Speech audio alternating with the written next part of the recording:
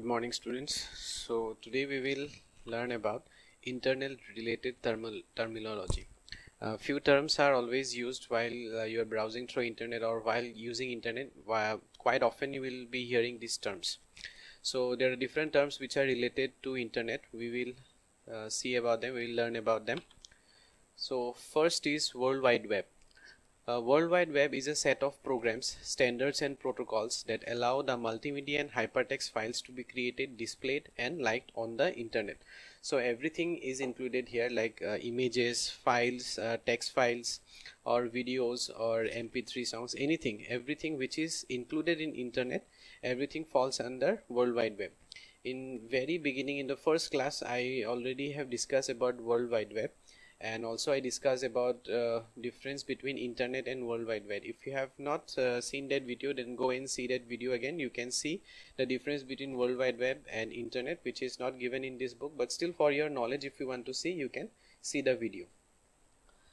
So we cannot say that World Wide Web is internet, but World Wide Web is a part of internet, and also you will see that every files are which are included in World Wide Web, they are interconnected. Next, how does it work? So when how does a www work? As a client, like we are the client, we use any browser and we send some HTTP request to the web server for a particular file.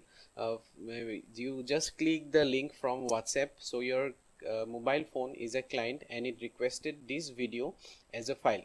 The web server contains the web pages and files. The web server sends the request back to the client. So the web server here, that is YouTube, will send the requested file, that is this video, to the client, to you. The file, mostly web pages, most of the time it is web pages, but here since we are using a web, that is an app, so even that's very different type of web pages which is designed for mobile phones, and it is then rendered or it is displayed through a web browser. But here you are using a application, so using that application you are seeing this video. Then again the web browser displays the information based on the HTML code in the file. Even here there are some HTML codes, but directly those HTML using that HTML codes, this video is included in this app, and so that's how you are getting this information. So basically this is how World Wide Web works. Then web server. A web server is a software and hardware that uses HTTP and other protocols to respond to client requests made over the World Wide Web. The main job of the web server is to display website content through storing, processing and delivering web pages to the user. So web server is it's a place where most of the informations in text file or videos or images are all stored there.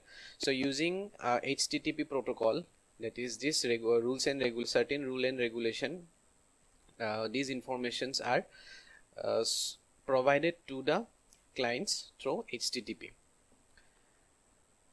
Next, domain name and address. Domain name and address.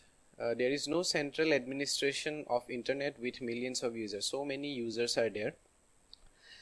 Domain name, you can take this example, www.example.com. this is a domain name. www.google.com is a domain name.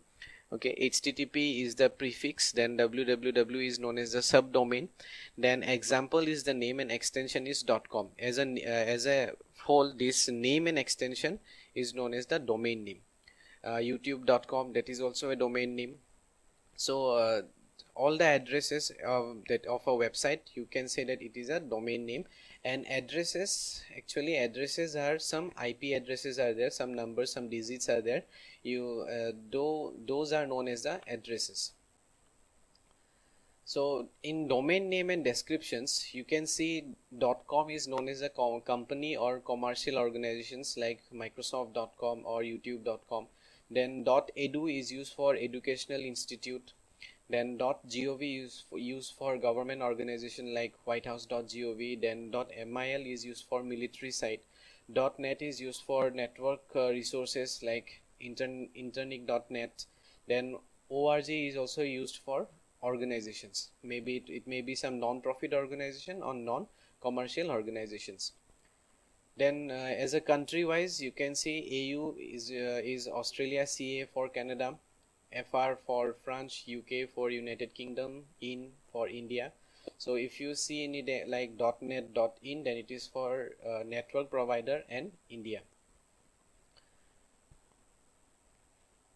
In comment section you tell me what is .pk. Okay, it's not given here. Okay, so here you can see Netherlands, NL, JP, Japan, Russia, United States, United Kingdom. So many domain extension are there for different countries. Domain naming service. Domain name services is an application service that translates the IP addresses into more recognized and memorable name. For us, this number actually not that possible to remember. So many websites we know, but we don't. If we are given the numbers, it is not possible for us to remember all the numbers. Like IBM.com, we can easily remember IBM.com, but the IP address of IBM.com is 129.41.38.1. So I don't think that it is convenient, or it will be easier for us to remember the name. And also you can see Apple.com. It's 17.72.22.4. So you can relate with phone numbers. You can easily remember your friend's name and you can search on your contact list. But if you have to remember your friend's number, hundreds of you have more than 100 friends, so it is not possible to remember all the 100 numbers, right? So it is better that you save it as a name, and it is easier for us to search the name. So same way it's here, it is easier for us to remember the name than the numbers. Then uniform resource locator. A uniform resource locator, colloquially, I don't know how it's spelled, termed a web address, is a reference to a web resources that specify its location on the computer network. So uniform resource locator, where that particular website is located, on which server, on which file, this URL helps in locating that particular website. So here again, HTTP, it's the protocol hypertext transfer, then www subdomain, Google is a domain name, .com is what? It's that extension. Okay, so as a whole, this is known as a uniform resource locator. Then web browser. A web browser is a software application for accessing information on the World Wide Web. To access internet, you need a web browser. Nowadays, if you are using a mobile phone, then application is enough to browse through the internet. But for seeing any information like Wikipedia, or if you want to search something through Google, you need a web browser. So there are different type of web browsers like Mozilla, Google Chrome, Microsoft Internet Explorer, Apple Safari, and Opera. Then website. A website is a collection of web pages and related content that is identified by a common domain name and published on at least one web server. So a website, you can say lots of web pages are connected, and they are all interconnected with each other, and it is published on some web server. It has to be published in a server, it has to be uploaded. Only then you can search through internet by using a browser, and then we can call it as a website.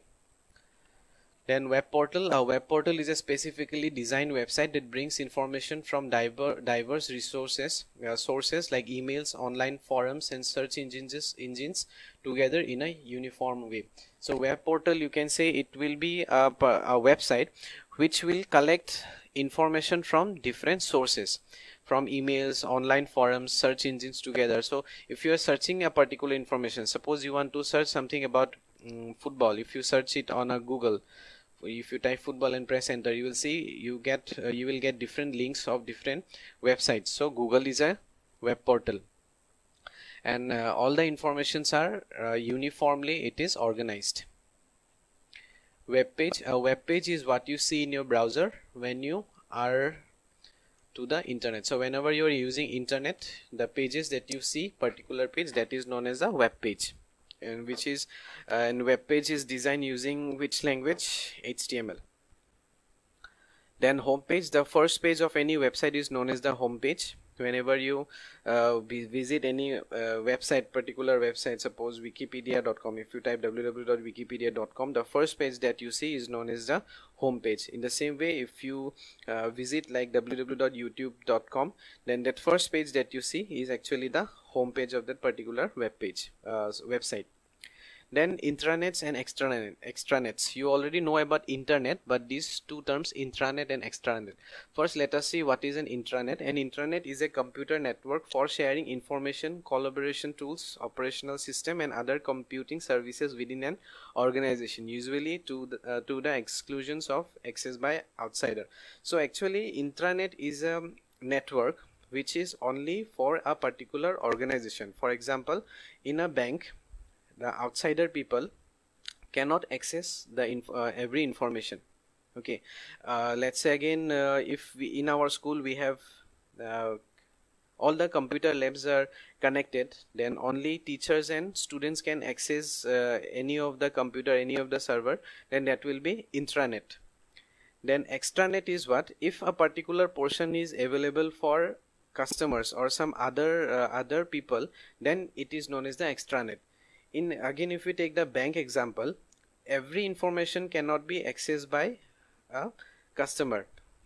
They can only view their account information, but every information of the bank they cannot access, so it will be extranet. If you see this image, I think it will be clear.